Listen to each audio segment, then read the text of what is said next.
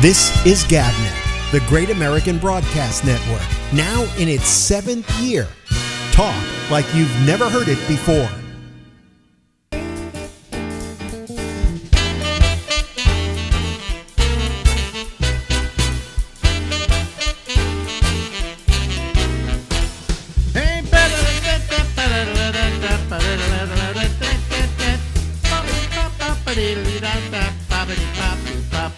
Hey everybody, this is Alex and this is the Ramble, and we go until midnight tonight.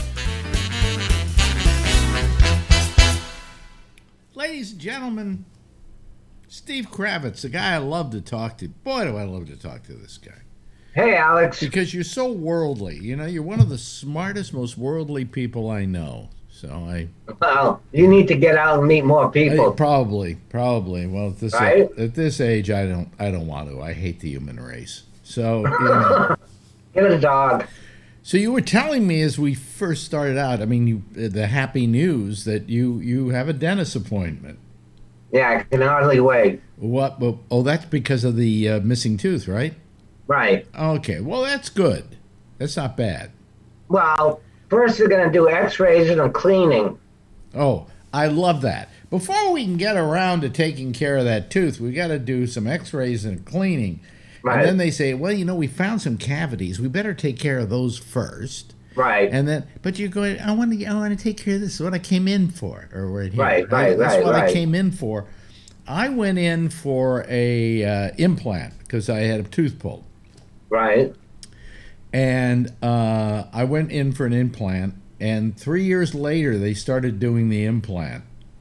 Really? Well, because they kept waiting for my insurance kept getting used up, and they found, oh, but first we do the X-rays. Okay, then oh, you've got a cavity. You've got several cavities. We better take care of those. Oh, this needs replacing. And I'm going, wait a minute. Hey, what about the implant? We'll get around to that. They kept trying to play out my insurance. Okay. Right.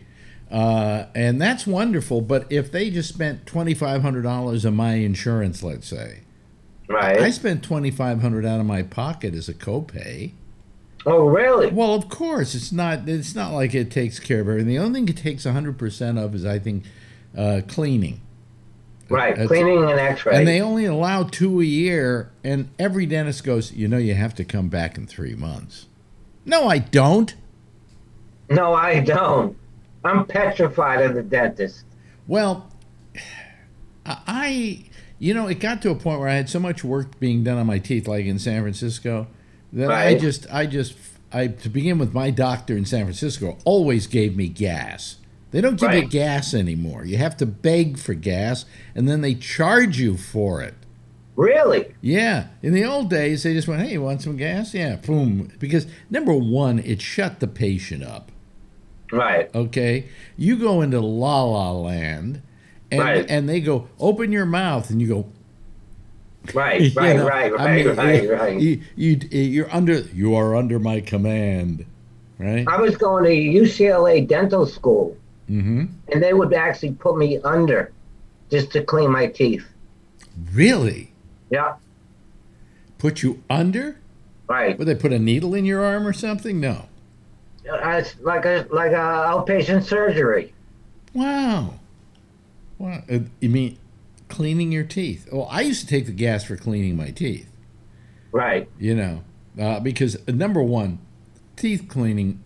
The worst thing about teeth cleaning isn't any pain associated with it, although it sometimes get a little dicey. No, it's that little picky thing. No, you know what it is? It's boring. You know, they're spending an hour going, and you're counting the quadrants they're going through. Okay, I got through that side. Now I got through that side. Well, I'm halfway through now. Now I got that. Right. And then you always get a lecture from the person. About flossing and brushing your teeth. Flossing and brush. How often do you brush? How often do you floss? I lie to them now. What do you do? Huh? What do you tell them? Well, I tell them that, I brush twice a day and I floss every day. And they So you brush once a day And you don't floss at all. Oh, I maybe don't brush for 3 days. Fuck it, you know. I mean, I'm trying to do it every day now. What I'm trying to do is to brush every day, floss every day. I'm trying to do that. And the reason I'm doing that is the next time I go to get my teeth cleaned, I want to see if she says, you know, you haven't been taking good care of your teeth. You know, I want that. I want that lecture, and then I'm going to say, I've been brushing every day. I've been flossing every day. I've been rinsing out with Listerine every day. Fuck you. You know. I wish I could say that to the dentist. I haven't even met the dentist yet. Well, you don't want to be nasty to the dentist. No. I got nasty with mine once because it was what was it? I was getting a root canal, and she was just taking forever, and I was just, you know, to begin with, the thing I get tired of at the dentist is keeping your mouth open. Right. Because it starts hurting. And then sometimes to make sure that you can keep your mouth open, they stick a block in there. Have you ever had that? Yes. A little rubber block. Right. And then you're choking on your saliva. Right. Because that suction thingy isn't working too well because it's lodged in your cheek, sucking skin off your cheek. Yes. Our audience is probably disappearing now as we talk about this because they don't want to hear from you. Alex, I went to the dentist once on LSD. No. Yes. Did you do that on purpose? Well, I was on the way to the dentist, and I ran into two buddies of mine, and they had just come from Uncle George. Yeah. Who was nobody's uncle, but had the best drugs in town. Yeah. And they had just coughed some acid. So I took a hit. And then I went, oh, fuck, I got to go to the dentist. And I thought, honestly, I thought that the LSD would know all by itself not to kick in until I was done with the dentist. No. Kicked in, I'm in the chair, and they leave me alone. And I slide out of the chair, I take the bib off, and I walk out of the dentist's office, and I never walk back in. Really? Because I would like to know what it was like to get your teeth work done while you were on acid. I would think it wouldn't bother you because you wouldn't be in your body to feel it. Maybe. All I know is I just didn't want to be there, and so I left. Oh, wow. Wow. And then I didn't go back to that dentist ever. Well, you know why you didn't? Because he would have gotten mad at you. Where did you go? I had an appointment with you. I leave for a few moments, and you're not in the chair anymore. Had they already put the Novocaine in or anything? No. So they hadn't started anything. And then well, I hate that when the dentist does that. That really pisses me off, okay? When the dentist says, okay, hold on, I have to go do a few things. I'll be right back. Right. What he's really doing, you know what he's doing, don't you? He's got somebody else in another chair. Right. So now he's dealing with that person. I had this happen to me a couple of times ago when I got the implant. He said, I'll be back in a minute. A minute turned into about 20 minutes. Oh, I bet. Easily. You know, and I said to him, when the hell are you going to get me out of here? Right. You know, because they're going back and forth between two patients. They're trying to see how many. In fact, I have one dentist that had 3 people in the chairs at the same time. And he's going back and forth, back and forth. I mean, I have to give it to him. He didn't give a root canal to a person who didn't need it because the person in the other chair was getting one. Right, but, right. You know, I mean. Still. Yeah. Still, to wait around for the dentist. Well, it's bad enough you have to go to the dentist. Okay, my feeling is that for that kind of money, I want your full attention. Right. Okay, I deserve your full attention. Right. Right. And we'll be right back. You know, they say, well, we'll give you the Novocaine. Okay, we'll be back in a moment after give that time to work. And I'm thinking, listen, it works from the minute he put the shot in, it started working. Sure. You know, and by the time he gets to anything serious, it will have fully taken it's effect. Oops, excuse me, I'm belching here. Would have taken effect, and come on, don't leave me sitting here in this chair all the time with the bib on and the suction thing going in the side of my mouth. It's ridiculous. But is this a cheap dentist, or what is the deal here? Well, I told them what insurance I had, and they said they'd take it, so we'll see what happens when I get there. Okay. You may have to pay some of it, It depends on how much work they have to do. Is the whole tooth missing? Yes. Even the root? I think so. And probably if the root were still in there, you'd feel it when you ate and stuff like that. Really? You think so? Yeah, you can look in there and see if it's. I mean, I guess whole teeth can be knocked out. Right. Right. Usually, but I was only eating Raisin Bran. It's not like I was eating Captain Crunch. Wait a minute. This happened. I thought you said you fell down or something. Yes. Oh, okay. Well, where did the Captain Crunch come in? I was eating, not Captain Crunch. I was eating Raisin Bran. And the tooth fell out, and I got up real fast, and I fell down. Oh, so the tooth came out before you fell down. Right. Why did the tooth come out? That's strange. It just fell out. Eating Raisin Bran. There was nothing wrong. Was that tooth ever loose or anything else? Because I had one that was loose, and I refused to do anything about it. And I kept refusing to do anything about it. One day, the tooth comes out, and I figure it's a crown, right, from the tooth. And I go to the dentist, and I give it to her, and she says, "Oh no, that's your tooth. You just did something. It self-extracted itself." And I went, "Well, that saved me money." Right. And they took an X-ray to make sure there were no chips in there or anything, and it was fine. So, So, it's 3 hours away, and I'm already a wreck. I wish I could take some Valium.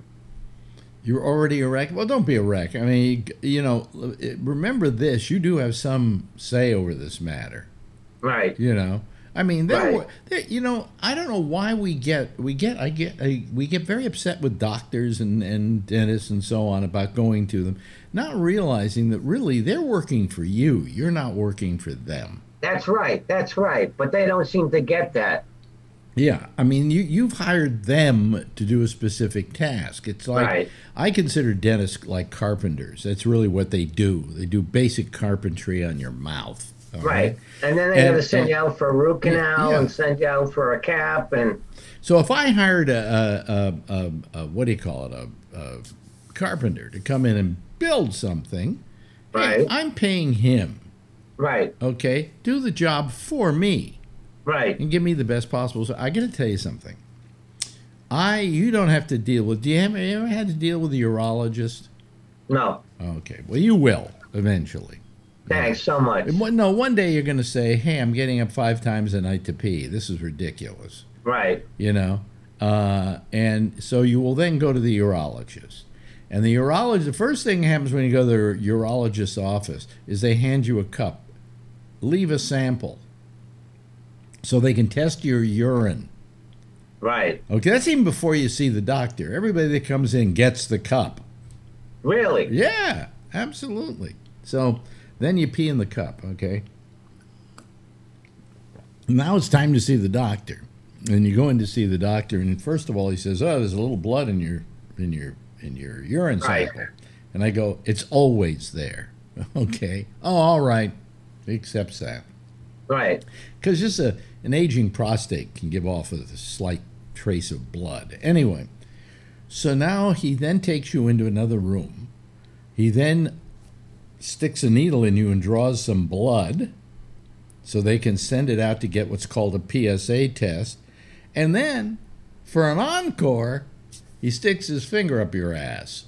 Oh, God. And feels around.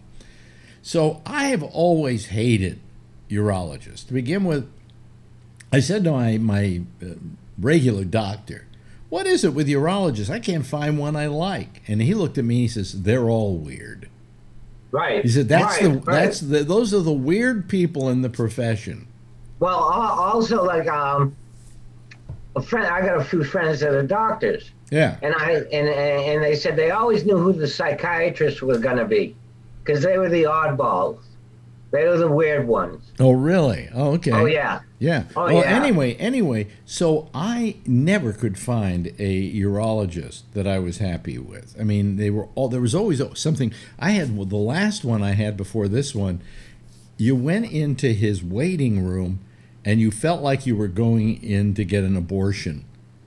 Oh, really? I mean, the place was it wasn't that neat and tidy and clean, and then you go into his office and there are papers stacked up everywhere, and he, and then he takes you in to give you the workup, right? And he loved doing the what do they do when they want to find out if whether you're having twins or not? Yeah. Anyway, he gives me one of those all the time, and then finally he decides that I probably have to have a a biopsy because I may have prostate cancer. And I dropped him immediately. And I called my doctor up who had recommended this guy who I couldn't stand. The one before him I hated. I absolutely hated. He got my penis infected at one point. And then I had another one before that who was crazy. I went to that was holding court with all the nurses and the other doctors while he's trying to talk to me. But they're all coming in and they're all having conversations, and I didn't like him. So now this is going to be the newest one, and my doctor recommended this guy, and I went to him. And I love the guy.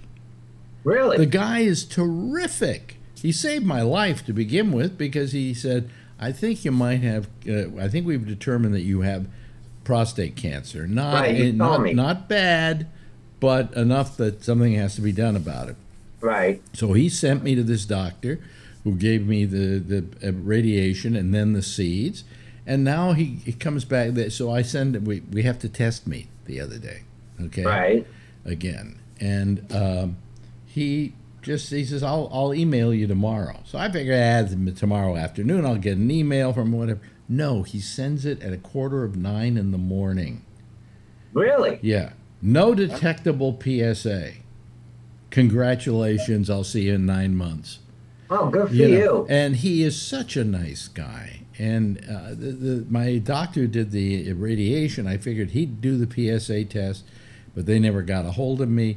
And he just told me, those guys did what they had to do. Come back to me now, and you never have to deal with them again. Okay. All right? And I'm just as happy. This guy is terrific. He's a pleasure to do business with. He writes nice notes to me. I mean, really.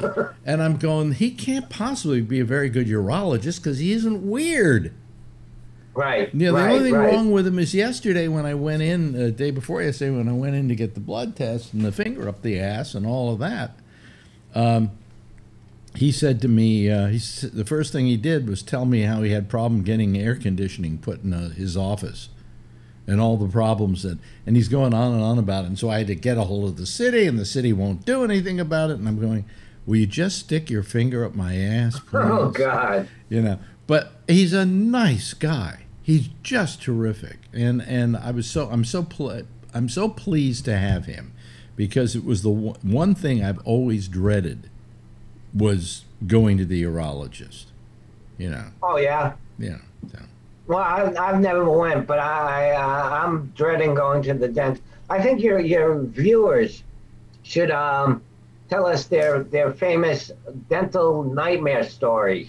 Yeah, well, I used to love the dentist because he gave me the gas, and that put me out. And when I was working in San Francisco, I was doing the radio show, I was doing a TV show, I was working constantly, and I did a morning show, so I was really tired throughout the day.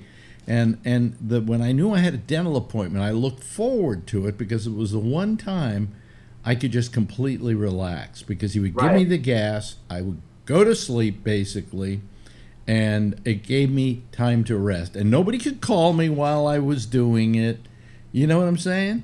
In other words, it was a shield against the world. And so I used to look forward to going to the dentist, no matter what he was going to do. But now they don't give you gas, and well, the great thing about gas is, folks, it's not that it puts you out, but it takes time and it distorts it. Yes. You know? I always felt like when I got gas, that when it kicked in, I was flipping over backwards. Really? Right. Yeah. And I would just go away. I would flip over backwards and leave the department. Wow. Wow. Yeah, I just, so I enjoyed going to the dentist. But urologists, you have a treat. You have a treat. I hope you find a good one. Right. You know. Thank you so much. I had one urologist years ago stuck his finger up my ass and went, "Damn it." I said, "What? These damn fingers are too short." Oh, God. And I thought to myself, if you're a urologist, right, isn't one of the reasons you go into urology is because you've got big fingers? Don't people go to the urologist conferences and go, "Look at these hands"? Yeah. Hey, check out these fingers. Look at that finger. Huh? I can reach his Adam's apple. And also, I wonder, this is the finger where we go, "Fuck you," right? Right. Why is that the finger they stick up your ass? You know, I've never looked to see which finger they put up my ass. Well, I know what finger it is. Well, I don't, and I don't really care to know. I see him putting on the glove, and then he's going like this, you know. And yeah. But doctors are not fun, you know. No. And the older you get, the more your life revolves around doctors. Oh, Marjorie, literally my wife, it's a social occasion for her. Oh, really? Oh, yeah. I have this dentist, and then I'm going to this doctor, and then I'm going to this and this. She has at least 1 or 2 doctors a week she sees. Is that right? Yeah. Yeah. You know, there's one for osteoporosis, and there's one for this, and there's one for that, and she's got a chiropractor, and she's seeing one doctor after another. And it's like a social thing with her. Well, good for her. I'm the queen of the ball. I'm going to another doctor. But I try not to go to doctors as much as possible. I mean, me neither. You know, I know that there are certain doctors I have to see. I'm due to go in. I should go in and have my yearly with my doctor, and I have an eye appointment with my eye doctor because my vision is not as good as it was because I need an operation. On my lids. What do you need an operation for? On my lids. My lids have to be tightened up here. Really? It's a medical thing, yeah. So it's taken care of by insurance. But then I thought, maybe I'll get rid of the bags too. But they're not that terrible, are they? No. No, okay. So. No, do you really want to look like your face is stretched apart? I'd like to get rid of this dewlap I've got. I'm getting a look. Turkey neck? Well, I'm getting a look like I should be on a rock in the Galapagos. You know. Yeah. By the way, I couldn't come up with a word today because this drug makes me incapable of remembering things. Which drug is it? It's called pregabalin. You probably know it better as, I'm trying to remember, it's for neuropathy, for, you know. Lyrica? It's a generic for, I can't remember the name of it. Is it Lyrica? Lyrica, yeah. Yeah. That's what I take. Oh, you take that too. So it makes you know what I'm talking about. You're a little loopy the next day, right? Yeah. I take it twice a day, every day. Really? And you get loopy from it? Not anymore. Oh, I do. But anyway.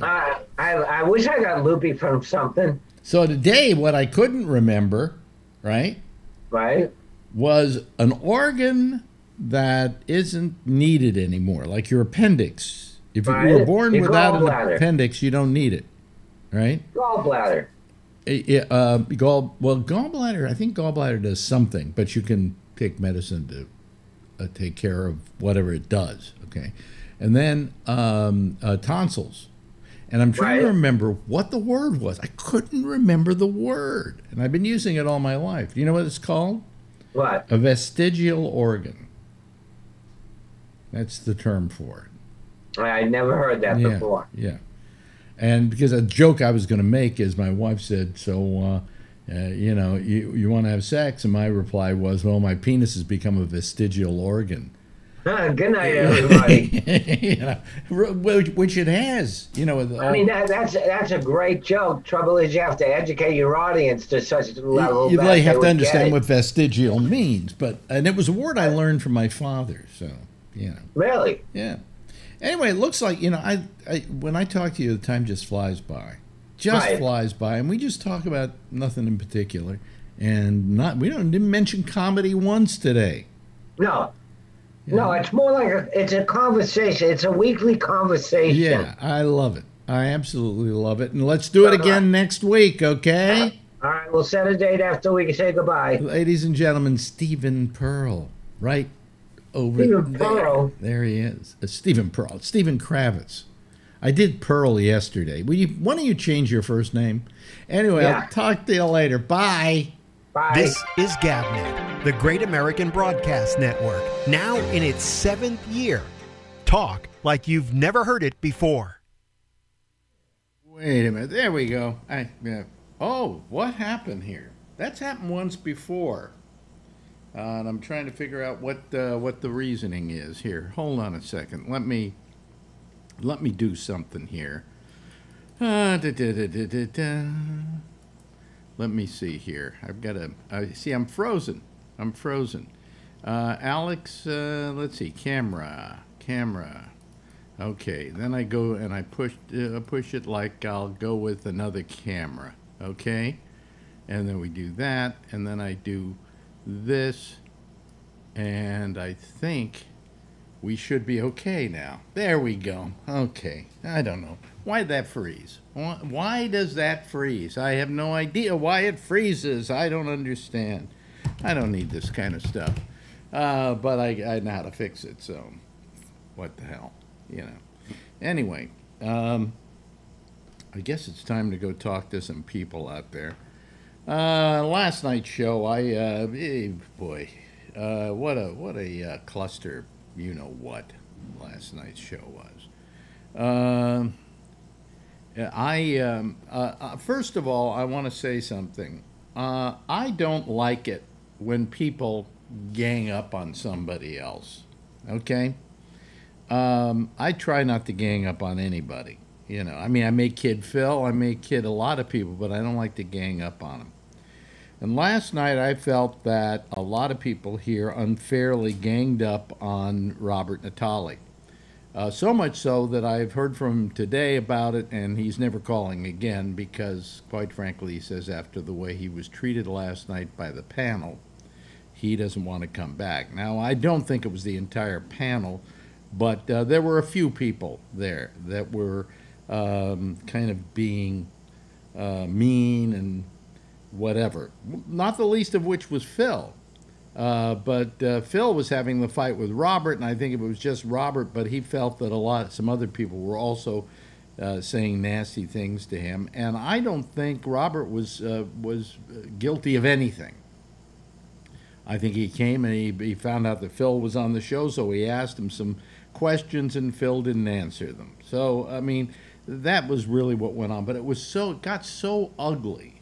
And then today I hear from Robert, who was just absolutely beside himself because he felt that he had been treated poorly, not only by you, but by me as well, which I don't understand because I was defending him throughout the whole thing. But nevertheless, he was really hurt by it, and I don't like to see anybody be hurt by this program. But I got that problem, right? Now I got another problem with somebody writing me, and it's like the show's over at midnight, and when the show's over at midnight, don't send me emails trying to make the side of your argument or whatever. I'm through. I'm off. I'm off the clock. You want to talk to me about stuff, you can talk to me about it here, but at that time I'm off the clock. Does that make sense to any of you? I imagine it does. Anyway, and I feel bad that Robert felt bad, and I feel bad that he's not going to call again because he is an intelligent sort, and I like hearing from him. But you know, it's just I don't know. It's making me wonder about this whole thing and the way in which I've created it. If it's starting to get to a point now where it's hurting people, it's time to put it to sleep, or at least to recreate it in a new form. One of the things I'm going to do, it maybe this week and maybe next week, but every Saturday night I have a very nice conversation, and it's between four of us. It's with Josh Wheeler, Patrick Blazik, and Kevin. And we sit around, we just talk. We just do a Zoom and we talk. We talk maybe for 2 hours sometimes. Maybe it goes even longer.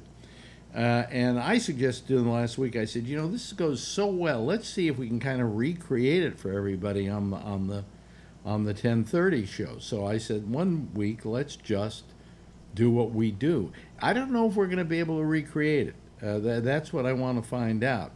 But we just got to forget that you're out there and just talk like we would talk with each other and hope that it works out good. So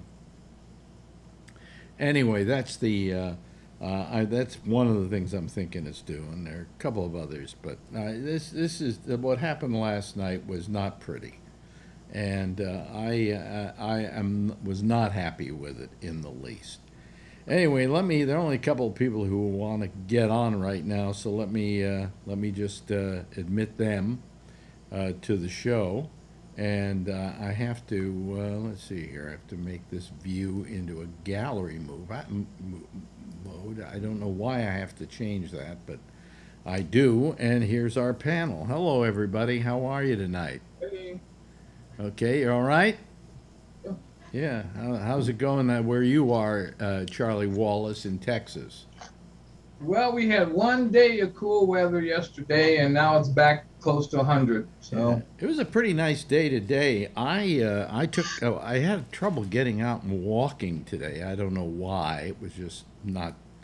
It was just hard getting myself out the door. But once I did, I took about a 1.5 mile walk.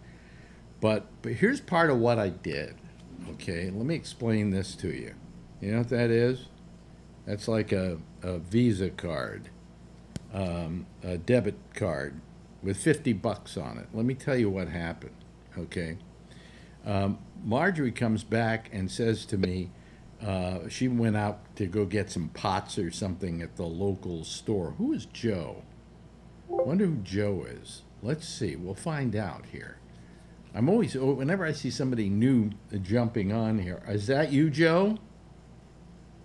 Joe? I don't see anything happening. Joe is not, he's connecting his audio. Joe, are you there? Joe, going, gone. There we go. I got rid of Joe. Alan, what happened to Alan? You got rid of Alan, not but Joe. Joe is still there. Joe is still there? Where's Joe? Oh, there is Joe. I tried to get rid of Joe. I went up here to Joe, and then I go put in waiting room, and Joe is now in the waiting room, and while he's in there, I'll remove him. Okay, there we go. All right, okay, don't report. Okay, good. Anytime I want to get rid of somebody, I have to go through a bunch of things. Anyway, I got this. Here's what happened. Marjorie got one, too. How do we get $50? Well, we have to submit to a nasal swab and a blood test. Out on the street, up around 112th Street, they had this whole thing where they were doing this thing where they were taking blood tests, asking you some questions for a questionnaire, and taking blood tests and doing a nasal swab. What is going on here? Everything is going weird on me tonight. Jeez almighty. Just said there was some problem with my show. Anyway, where was I? Oh, so I had to answer a whole bunch of questions. Took about 25 minutes, questionnaire, and then I went over and they drew some blood. They couldn't get it out of my arm, so finally I got them to go through my hand here. And also they, let's see here, what else did they do? They did the nasal swab, both noses, And they said they let me know the results if there were any negative results. What is that? Who is that? Who is that? What is that? Somebody's hacking or something. Huh? What? I have no idea. Like somebody hacking up a hairball. Yeah. Maybe it's somebody's signal here. I don't know. But anyway, so they gave us $50 for doing that. Yeah. Sorry, it was me. Oh, I'm sorry. Okay. That was so we got $50 for giving ourselves up to medical science. This was like Columbia University was doing this. So what the hell? I didn't mind doing it. I thought it would be wonderful. I heard the swab that you stuck in your nose, the urologist used on his finger, the one with short fingers. You were talking. You don't. If you have to explain a joke, it isn't worth telling. Other people got it. You were talking to Kravitz just now, talking about your urologist had small fingers. Yes. Yeah. So the guy with small fingers put a swab on his finger. That's pushing it. Okay, sorry. That's stretching it. Okay, that's stretching it. I heard the beginning. What happened? I heard the beginning of the show. Robin did he get upset? He was upset. Yeah, he felt you were putting him down too. Well, wait. Can I defend myself here? No. If this guy is hot, I'm going to say that he's hot. Didn't he say about a week ago? Oh, I was going to call in, but Tony was talking about his mother, and I didn't. No, I didn't. I don't think I said that. I don't remember that. I don't remember. Yeah, he said that. It was said on the air. No, I do. I remember it. Yeah, he exactly said that. No, he said he tuned in, and Tony was a little had a little too much coffee, and it was just kind of. It was kind of okay. Wait a minute, hold on a second. Wait, no, I'm going to say something. No. It's all right for it's him my, to make a comment. Tony, it's my show. Fuck you, I'm allowed to defend myself. He makes a comment about me on the air. I don't care. And Phil puts him down, and he... There we go. Okay. I don't have to have him tell me to go fuck myself. Okay? All right. That's going to happen. It's not going to happen. Let me see here if Tony is still there now. Yeah, he can now join back. Are you going to be nicer, not tell me to go fuck myself? Well, because you're not wait a minute. Hold on a second. Are you going to apologize for telling me to I go apologize, but you're cutting me off while I'm talking. No, I cut you off because you said fuck you. Yeah, because you're saying no, he didn't. Well, he did say something on the air because you all said it. No, I'm just laughing because... No. What he said. Something I don't care. I don't need this shit. You know, I really don't need it. What do I? But I have a sense of humor. He cries like a woman. There we go. He mentioned. Well, he didn't. He mentioned me on the air, and I didn't care. All I said was nothing about you. He tuned in. He heard you. I called him a pussy. Will you let me fucking finish? Will you let me finish, Tony? Yeah. Can you shut up for a minute? All right, go ahead. I said that he tuned in and he heard you on coffee and a whole bunch of other things, and he just said it wasn't the night to call. That's all. That's all he said. If you don't want to call, then why put my name to it? Who the fuck is he to even say that? Don't call. I need a reason why he doesn't want to call.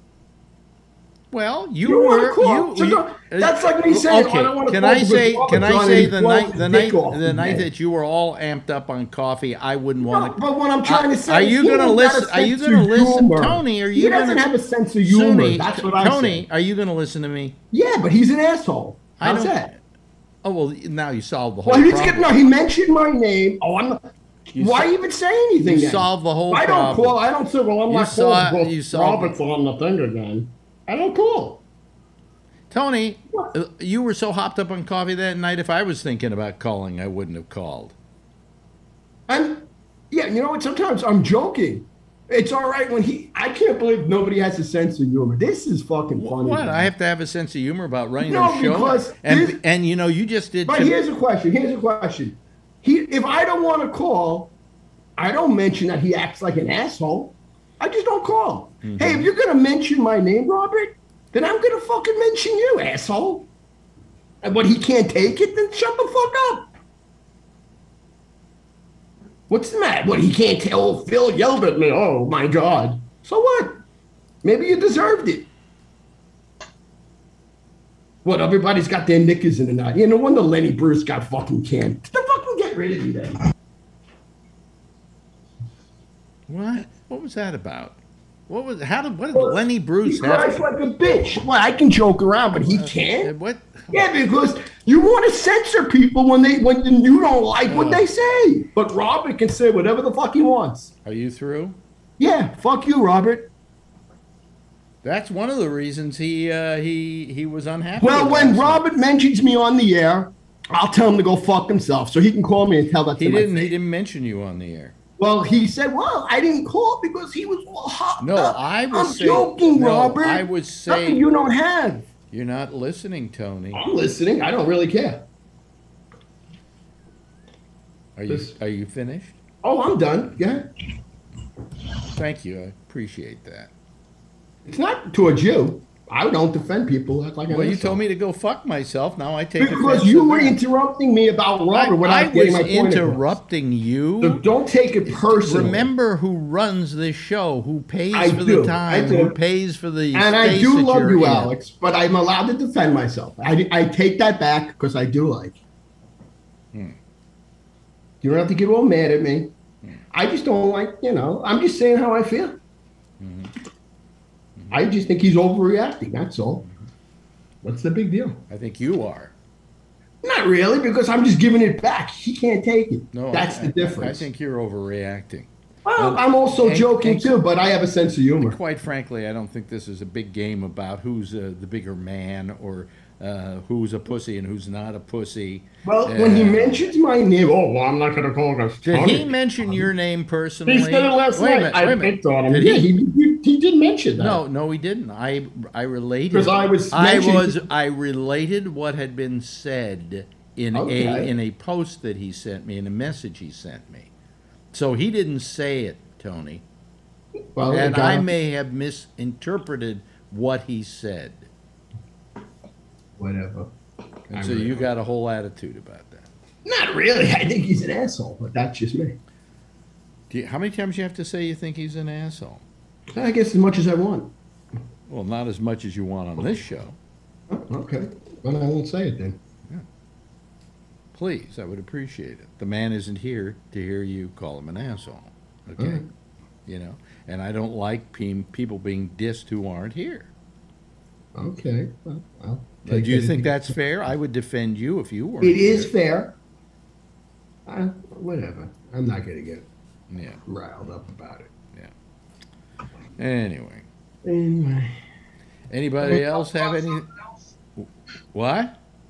Can we talk about something else? Yeah, please. Yes, please.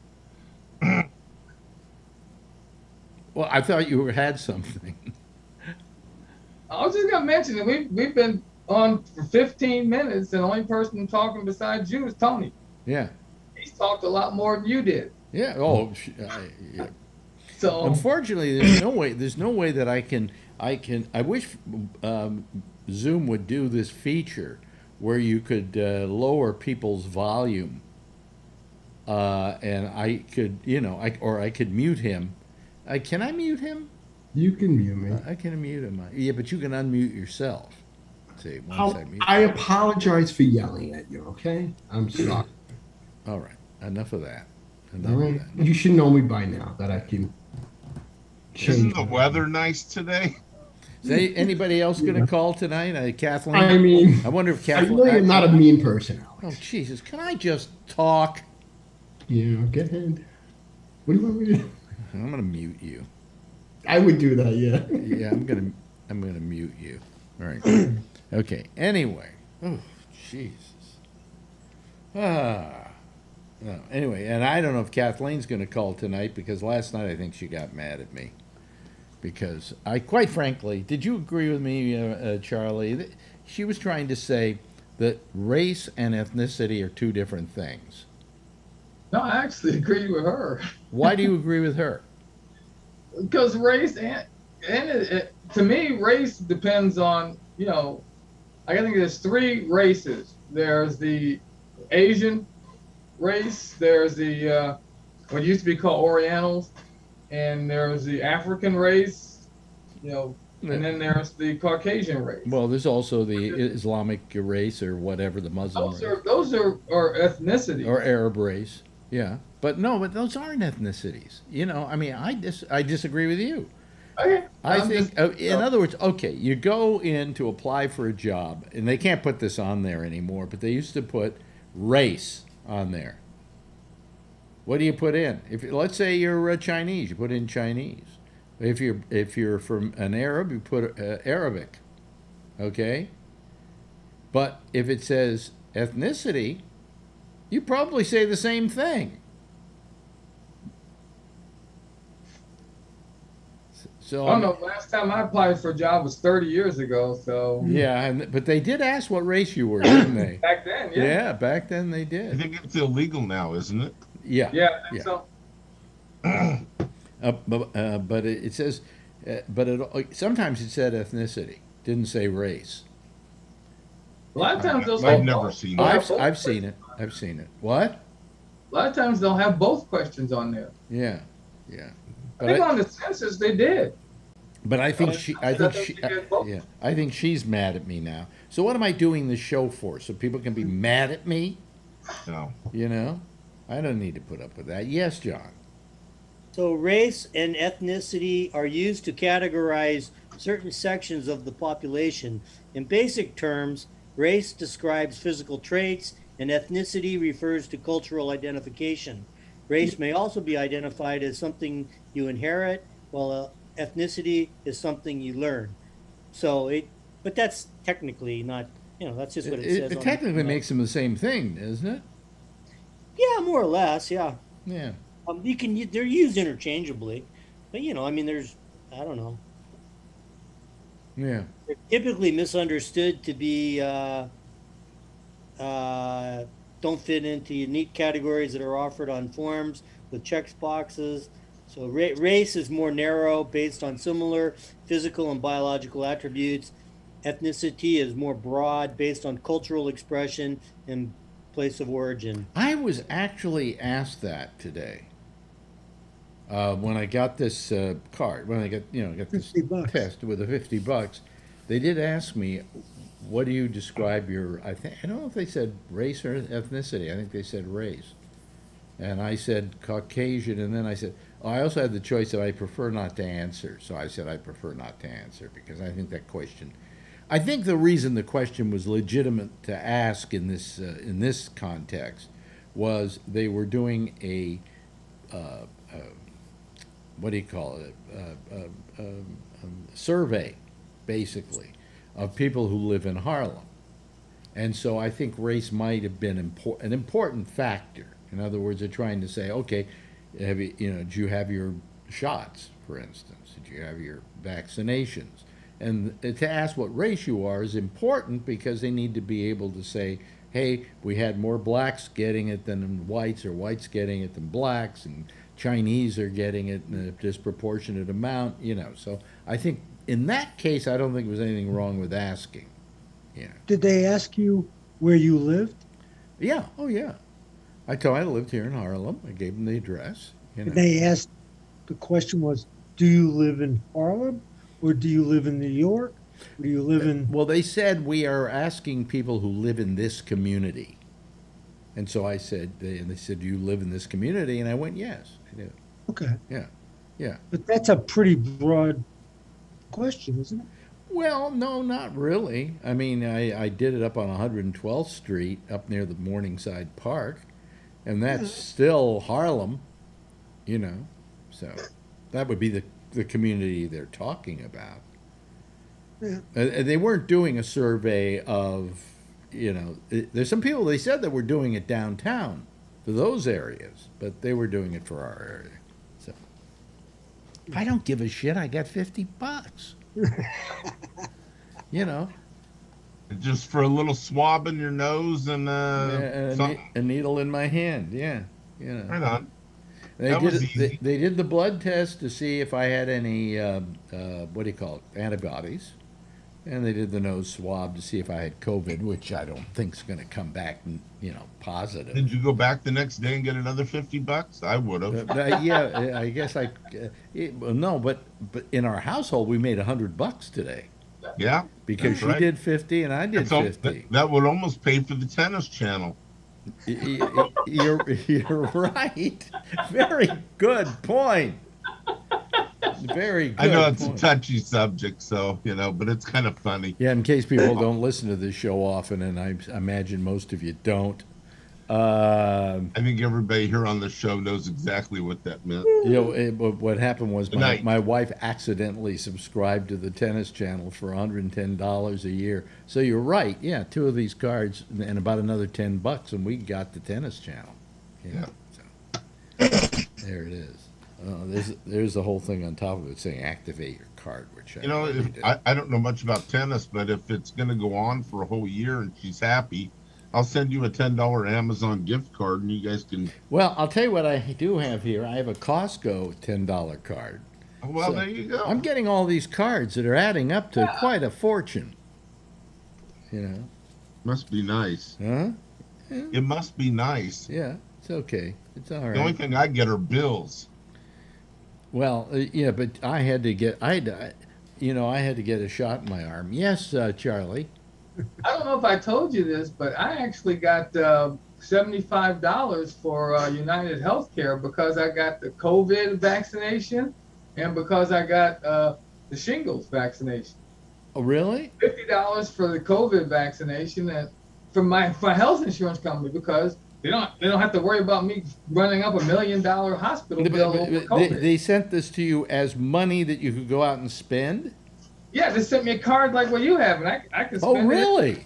Well, wait a minute. Who is that? Who was that United again? Healthcare has well, I have United Healthcare. Where's my fucking card? I don't know.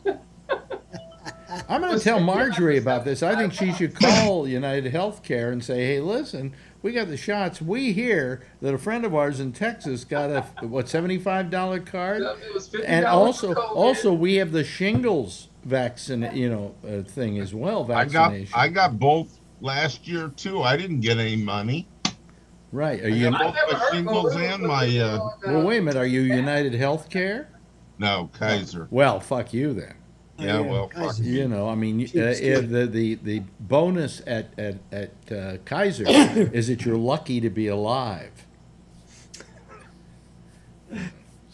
And you don't even get a Kaiser car anymore. Oh, remember the Kaiser car? Remember the Kaiser Darren? It had I couldn't drive when the Kaiser car came out, Jeff. Wait a minute. Didn't it have lips on the front? Yeah. Yeah. No. Kaiser Darren is the Kaiser Darren. A very pretty car. Yeah, but the lips on the front, that was kind of ugly. Kind of looked like the car could blow you. But didn't the wheels slide open? I don't know. No, Yeah, from the front to the back. There was a car which they made a movie about called the Tucker, in which he did a lot of stuff which today is considered. He put in seat belts. He had all kinds of safety devices and made a much more safer car. Glass that would come out rather than break. Pretty good stuff. So. Glass that would come out rather. Oh, I mentioned cars, so here comes Jack Bishop. Oh, Jack. Yeah. Yeah, so you don't have to worry about pieces of glass flying all over the place. Right, and he also had. So if somebody hit your car window with a baseball or something that wouldn't break, it would just pop out. Well, also you had headlights, but they also had a headlight in the middle. That when you would turn the wheel, the light would go in the direction that you were turning. Like the way you're turning. Yeah. They only made 50 of them. And long before my time. Well, go see the movie Tucker. Francis Ford Coppola did a movie called Tucker. Okay. And there were only 50 of them made, and in this movie, I think he was able to dig up 40 of them. Wow. Yeah. And they were still working. I mean, they're very, very valuable cars if you have one. You remember the Tucker, Jack? Sure, I remember it. As an old car fan, they didn't actually finish 50 Tuckers. They had 48 or so that they put together, and then there were 2 that they never finished. Oh, okay. They were just at the factory. Hey, but I heard you guys talking about getting money today. Yeah. The Black Avenger beat all of you boys. Oh no, what happened? What, he gave blood? What? Nah. They wouldn't want my blood because they said, "Wait a minute, this guy was in San Francisco This in the week, 60s." this week I've been giving my blood a syringe at a time. It seems, because on Monday they drew it for my PSA, and today they drew it to do this thing. So. Well, I got a call last week from a health screening service that asked me to sign up for a 3-year. Oops, what's that? Hang on here. Asked me to sign up. See, that's my notice to get into the studio to be with Alex Bennett. Sign up for a 3-year study on a new drug. Oh, really? And they're I have 4 visits a year for 3 years to the doctor's office. They're going to pay me $200 for each visit that's live. They're going to pay me $50 for each online visit, and $25 for when I'm supposed to call in once a month to give them an update on how I'm feeling. Little under $1,500. And what is the drug? Well, the drug is an antiviral for some kind of respiratory infection that we old codgers get.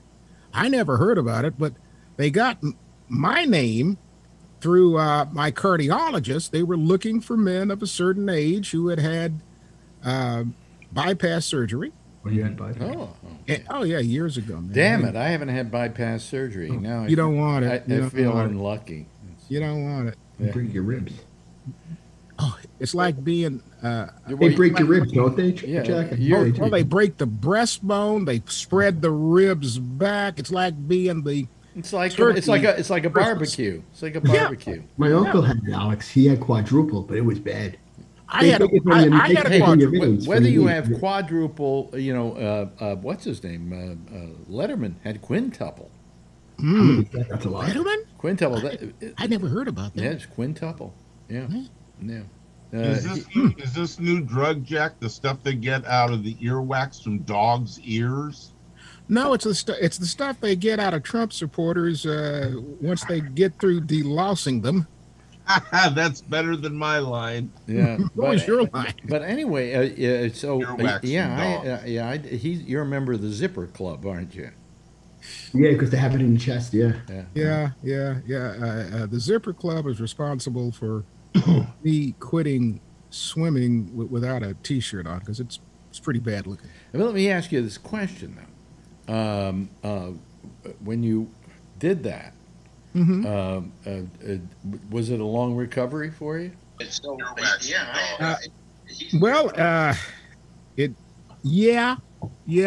It took me about 6 months to get back up on all hind legs. I got a call one day from a relative who asked me, "Hey, how you feeling?"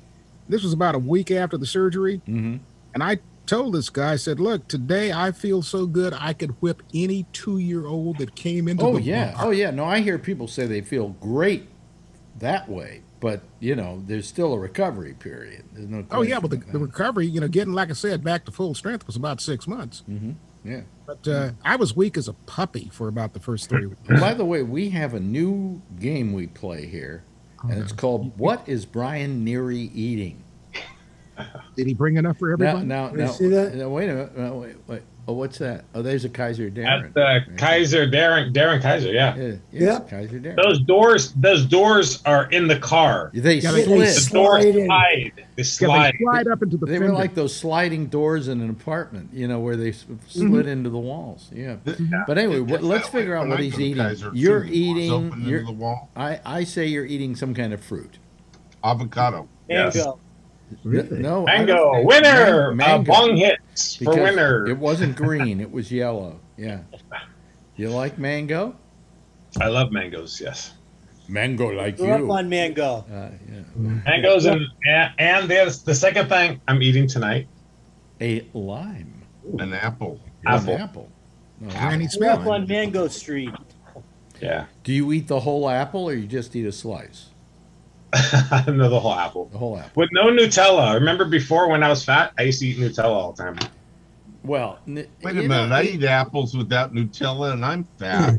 It's funny. I That's never. what I said. I said before I was when I was fat, I used to eat the Nutella all the time. Remember? I Yeah, never. but I don't eat the Nutella. I'm just I fat. never got into Nutella, but it looks like. What do you have there?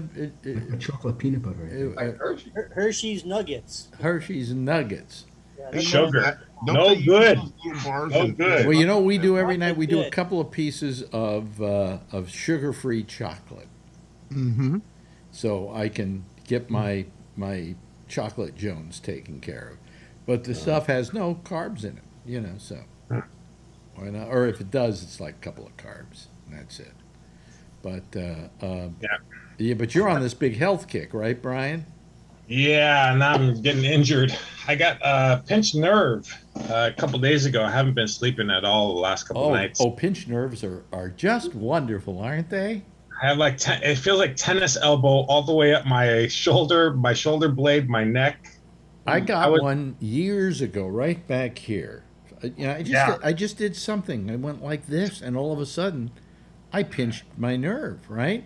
So I go to a doctor, and he says you have to go in and have somebody do some work on your back, and somebody did the stim and everything else on the back to get rid of it, to help it, and then I had to go to Canada, to the Montreal Comedy Festival, to do some shows from there. And I went up there, and I've got to tell you that when I got to the festival, and between the time I was at the festival and the time I left, I didn't remember anything. Oh, Right? I was so drugged up to keep me going. They said, here's a drug that'll help you. And I just, I did my show, I don't know how. And one day I had, I'm trying to remember who I had on my show, but I had some comedian on my show, and I went, and I blah, blah, blah about the Montreal Festival.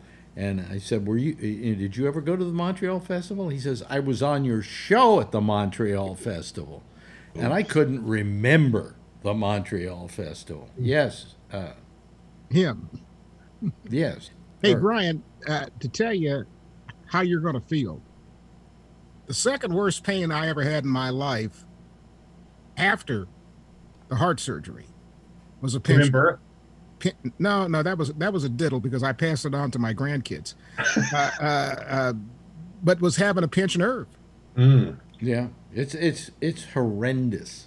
In fact, when I was at the Montreal Festival, I would do my show, and then I would just go back to the hotel room and lie in bed and try to find a comfortable position that didn't cause the pinched nerve to bother me.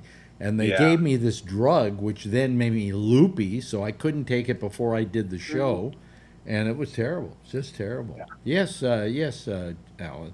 More proof that exercise is bad for you. I haven't been exercising. On my healthy choices, I haven't been exercising.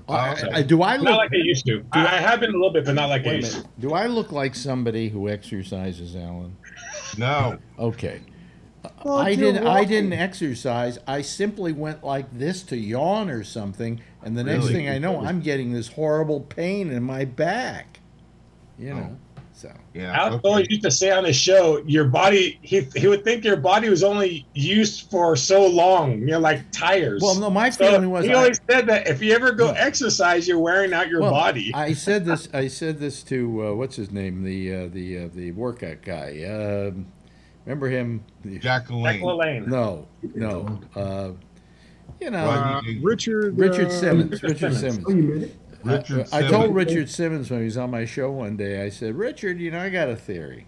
And he said, what's that? I said, and it's what you're going to remember now, Brian, that I said. I said that, if you don't use your body, it will last longer. And he was so shocked by that. I said, I don't work out because if I use it, I think you only have so many push-ups in a lifetime before you can't use your body anymore. That's what Trump said.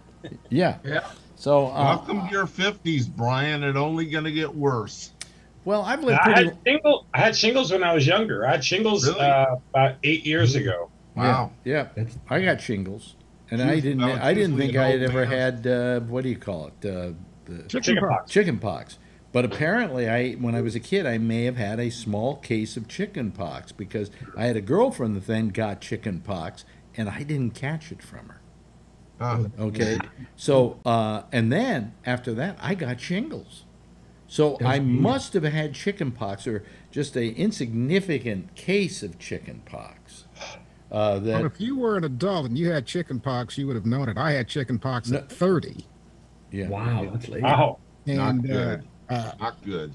a kid that I knew, little kid, 5 years old, gave it to me, sick for 1 day.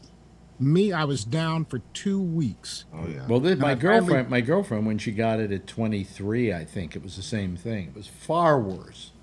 Finally drug myself to a doctor because I didn't know what it was. And my doctor said, well, Jack, I think you may have chickenpox, but I've never seen chickenpox in somebody your age that was black. And from the way it looks, I don't want to touch you. Exactly. Because you were black or Please because of the leave. Well, chickenpox? because he was black, obviously. No, I looked like the backside of a Nestle's Crunch Bar. Oh, man. Well, I just, I got the shingles right around my eye. Oh, you're lucky you didn't lose. And I had I was in Mendocino, and I went up to see a doctor who also wrote out marijuana prescriptions, and had some great pot up there. Oh, jeez! But he saw this and he said, "I'm glad you got to me because one more day and you might go blind." And he gave me the medicine, and I took it, and it went away. But it was like right here, right around the eye. So. And the pot was good too. Huh? Oh, the pot! Oh, that made it so much better. So much better. Oh yeah. At night, I had 2 pillows before. I went down to 1 pillow like last week, and I noticed I was sort of scrunching up a little bit, and I think that's what did it. Yeah. And then I went back to 2 pillows, but yeah, it's too late. Like you said, Alex, I can only sleep on my back, and I'm okay. Side, and you try to move a little bit and you feel okay, and then all of a sudden you just feel the pain start coming back. I'd say go to a doctor and get him to give you a script to go see a physical therapist. Because they will then do the like stim and so on. That was another thing that I learned that when I had this. They did the stim on my back, okay, which is they put electric pads on there and then they go. They don't shock you or anything, but they kind of knead the muscles, as it were. And then I found that after it, for the next day, the area where it happened was kind of achy. And I said to the person who was doing it, "Why am I achy?" And he says, "Oh, that's because we're exercising the muscles." I said, "You mean you could take a whole bunch of these things and put them all over my body and have me just lie here, and I could do the exercise that way?" And he said, "Maybe, but nobody's ever said they wanted to." I said, "Try me," because I don't do exercise, and this way I can just lie here and. After it's all over, go, whoa, what a workout. I wonder if you could use that for masturbation. Makes sense to me. Why? Right? Why did you bring it to that level? I don't know. It just is. Because they use e-stim devices. People have used them in sexual things. No, they don't. No, they don't. It's for muscle.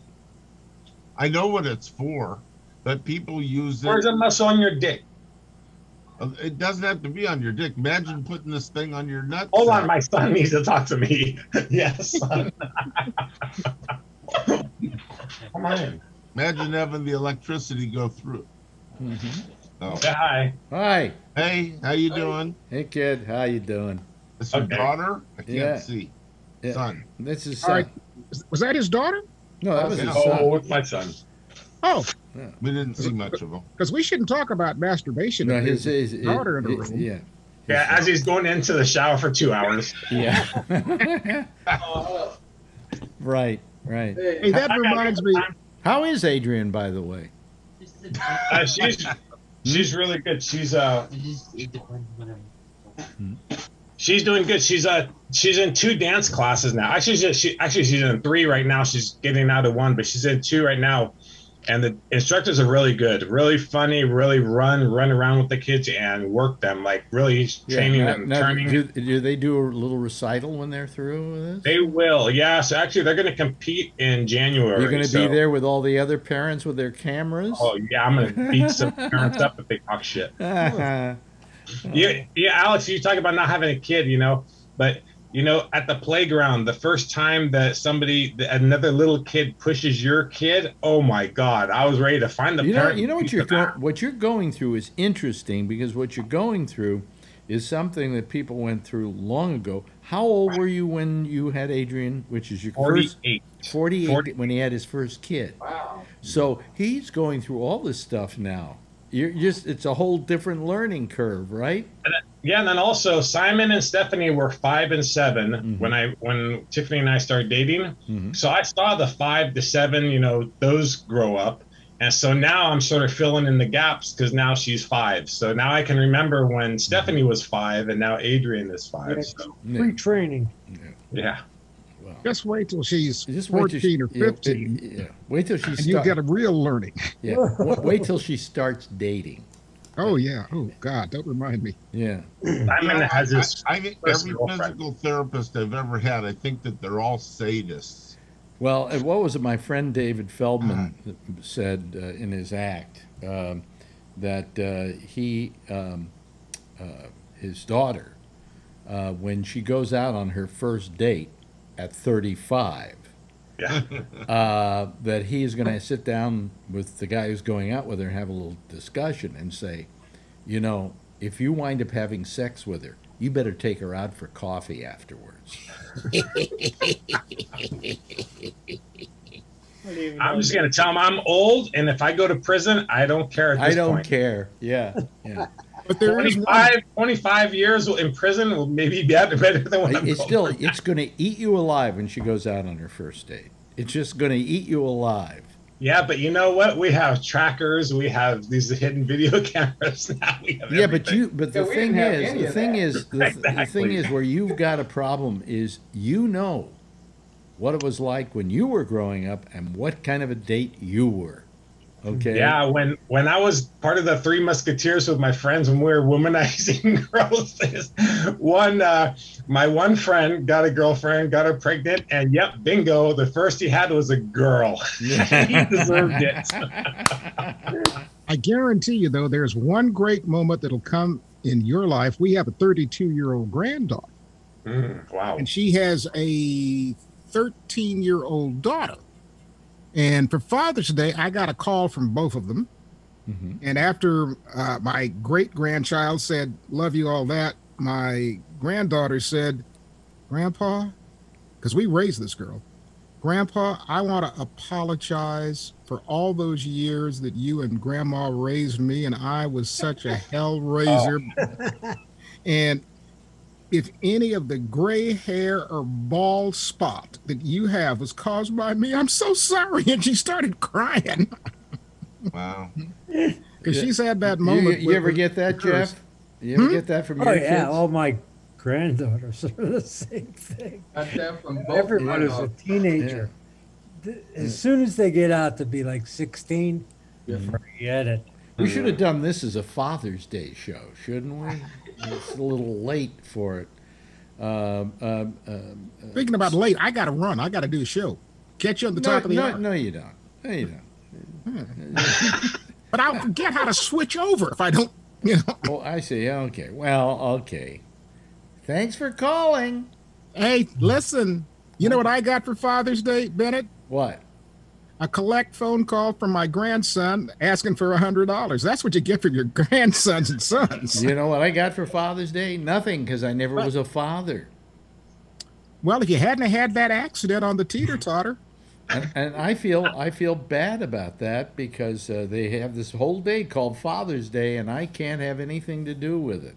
Well, I have no biological kids, but I got all these kids that I raised. Yeah. And me and a pal get together who, like me, never had any kids, and we have a happy on Father's Day the week after Father's Day. Oh, that's good. That's good.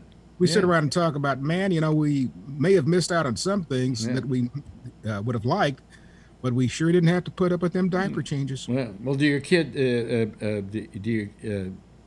Brian, do your kids come and feed you breakfast in bed on Father's Day? They do that? No. No. Nothing. They, huh? no. Zero. It was Great Never America Day. have breakfast in bed. Yeah. Yeah, it was Great America Day, so they were just worried about getting to the rides on time. Drive faster. Kids, what do you want? You know? Yeah. Jack, thanks for calling. Good to be here. Appreciate Catch you in a it. bit. Bye. Okay. Anyway, Trucker Steve, you don't have any kids, do you? You just have that damn dog, right? Can you hear me? Whoa. Steve, can you hear me? No. No, you don't have any kids. I can hear you. I have no kids. No. No? Okay. Yeah, well, join the I Have No Kids Club with me, And I think, Alan, you don't have any kids, do you? I have no kids. Larkin, you have any? No. No. Charlie does, I know. Tony's lucky if he even had a chance to have kids. Anyway. Whoa. Now. I'm behaving myself out. A bunch of people here with no kids. This is interesting. I got I feel like an orphan. You have three, and how many do you have, Charlie? Two? Three. Three? Oh, he's got three Oh, kids. boy. Wow. Yeah. Did they call you on Father's Day? Yep. Okay. So my son called me at 6 a.m. Oh, well, that was nice. What did he call you? It wasn't nice. What I said wasn't nice. Wow, really? Why the fuck are you calling me at 6 in the morning? Right. Happy right. Father's I Day. never get up till 10 o'clock. Why? Well, why Yeah. did he call you at that hour? I don't know, because he's going to work. We're getting up at about Good the job. same time, Charlie. You get up at 10 there. I get up at 1 here. So one sort of to bring the show down at the end. No, sure. One sort of good thing about having Adrian and having a real Father's Day again, because my mom passed away on Father's Day morning. Oh, really? Yeah, we were having family and friends over, so my stepfather was out all night with his dad that just flew in, and then I remember saying goodnight to her, and the next morning was Father's Day. So. I'm Yeah, sorry to it hear was that. a hard day. So How many years ago was that? that was 1980. Oh, okay. Yeah. So that was quite a while ago. Oh, Yeah. You were pretty young then. So I was 13. Very. So It's funny. My father died before my mother. He died at 59. And I don't know if this is nasty or not, but I kept saying to myself, why couldn't it have been her? I would have liked to have had him to 100 because he was I just loved my father, just adored him. But she lived to be 100. And, I had my mother that long. So when she finally died, I just went, okay, she's 100. I mean, I had her for 100. I had her for till 100, and I can't be selfish and start crying and saying it's horrible because so many other people lose their parents at a much earlier age. So I was very. I'm almost 37. And so when I hit 37, it freaked me out because 37, geez, 20 years ago or something like that, man, I've lived so much more of my life than from before, When I hit more successful. When I hit 59, I was kind of going, oh, I got to get past this. Yeah. Got to get past this. And by the way, my father died of something which today he would have absolutely survived. He had a pituitary tumor, which if you don't know where the pituitary is, you take a line here and a line here, where they intersect is where in the brain the pituitary is, which is very difficult to get to. No, they go through your nose. I know, because what happened was a few years later I met up with a woman and she said, oh, well, last year I had a pituitary tumor. And I went, and you're alive? Because my father died of a pituitary tumor. They were hacking him apart trying to get to it, and they didn't, So he died of that. And yes, you're absolutely right. They don't go through your nose. They go through the roof of your mouth. Oh. Okay. That's how they get to it. But they do pituitary tumor operations, breeze now. They go in there they do it laparoscopically. They suck the things out of there. My father died in 1992 of a rare type of leukemia. Not so rare now. They have a cure for it. Yep. So that's medicine for you. Well, here I am at 81, and I wake up every day going, well, what's going to get me? I mean, I got a note the other day from my doctor saying, well, we did your PSA test, and there's no detectable PSA. And I went, well, that's another bullet I dodged, you know. This week. Well, I go, but what is it now that's going to get me? Yep. You know, my heart's in good shape. I think everybody gets that as they get older. Oh, you're healthy. You'll go to your 100 at least. You know, don't scare us, John. But then I look at my mother when she was 100, and I don't want to be that. You know, drooling at some old folks' home. You know, I'm afraid of death, but you know, if I'm going to be alive and not know where I am, I don't know if that's living exactly. That's no good. So, no good. I think once you get to 70, you might as well just start counting your days. Oh no. Well, I think the golden years. I actually think the golden years are 50 to 70. Oh, really. the golden years. The golden years are 5 to 10. Okay. My mother used to say, those are the golden years where everybody dotes on you. you. Poo in your pants. Yeah, and where actually the golden years are when you're 1 and you can pee in your pants or shit on your parents and they don't care.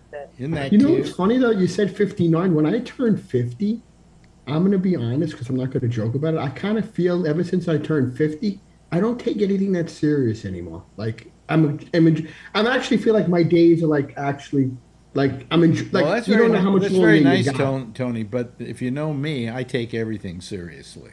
Yep. Yeah, you know. But I mean, how Jeff? You know, getting old ain't for sissies, as Betty Davis once said. It's not easy, is it, Jeff?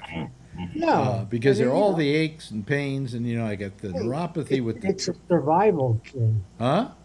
It's a survival game. Well, it's a survival game, and trying to be as comfortable as possible. You know, all of a sudden things ache that never ached before. Life is a survival game. Oh, yeah. Well, you know, my dad used to say, at least you could wake up. As long as you could wake up and see and be able to walk and get out of bed, be grateful for that. Because you've aged pretty well. You have your sight, you have your mind, and you have your body. You still can walk a mile a day. And you're dead. I walked 1.5 miles today. I mean, not many people 81 can do, I mean, honest, like, you know, I observe a lot of people. I mean, that's what my dad used to say. He says, if you can do that, enjoy the day. Then. Well, I never used to exercise, as I said, but I do now. I do 50 sit-ups a day. Wow. Oh, I know. Well, they don't say And wow. then you It takes me turn the 50. off. It takes me 50. It takes me that many times to get out of bed. So that's. You know.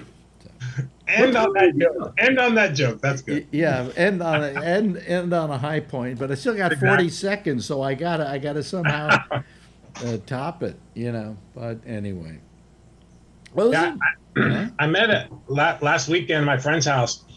He's taking care of his dad now. His dad's 91. His mom's 90. He takes care of both of them now. They're Vietnamese. They moved over when he was 40 years old. He worked at the Ford plant, and then he lived there for 40 years in Michigan and just moved to California just this last year. Wow. It's amazing to speak to a Vietnamese that old, and he speaks English, because usually they don't speak English. It's all Vietnamese. So to hear the stories that he was talking about is pretty amazing. Yeah. Is your wife Vietnamese, Robert? Your wife, Robert. Robert. Brian. Brian, yes. Oh my God! Somebody's thinking about Robert tonight. Sorry. Yes, she is. Yes, she is. Okay. Hey, listen, that's our theme playing. Charlie Wallace, always good to have you here. You're always the first one waiting to come on, along with Trucker Steve. Okay. And thank you very much, Jeff. Always nice having you here. Same thing with our friend Mr. Irving. Did I get that right? No, let's just call him Bong Hits for Jesus. Yeah. Hey, thank you very much to our good friend Alan. Boy, I'm just so out of it tonight. Tony! And to Brian and to Trucker Steve. Okay, I got through it now. All of you, give a big wave goodbye, and I'll give a big wave goodbye at you. Okay? There they go, ladies and gentlemen. That's our citizen panel for tonight. We'll have another one again tomorrow night. It's a Thursday night edition of our show. Jack Bishop is next for The Intersection. He'll be here taking your calls on Skype at Gabnet Live. I'll see you again tomorrow night. 10:30, same time, same station in life. And in the meantime, as always, if you see her, tell her I love her, okay? And by the way, if you haven't done it, go out and get a vaccination, okay? Make yourself safe and the rest of the people around you as well. We'll talk to you tomorrow.